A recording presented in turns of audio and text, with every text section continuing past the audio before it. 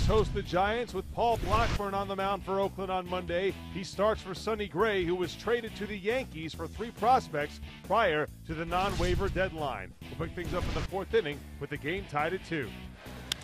Up the middle, and that's going to be knocked down by Semien. Throw to first, not in time.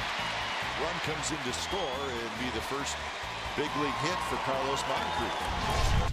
The A's have 8 hits. They have the bases loaded, down by a run, and Semien's standing in. Marcus hits a deep drive into center. Span going back. Span at the track, right to the wall. He will watch a grand slam to center field by Marcus Semien. That jumps the A's in front. It's 6-3 Athletic. A's clinging to a 6-4 lead in the 7th, and here's Belt. And that's going to be a base hit left center field. Hernandez comes in to score, and now it's 6-5.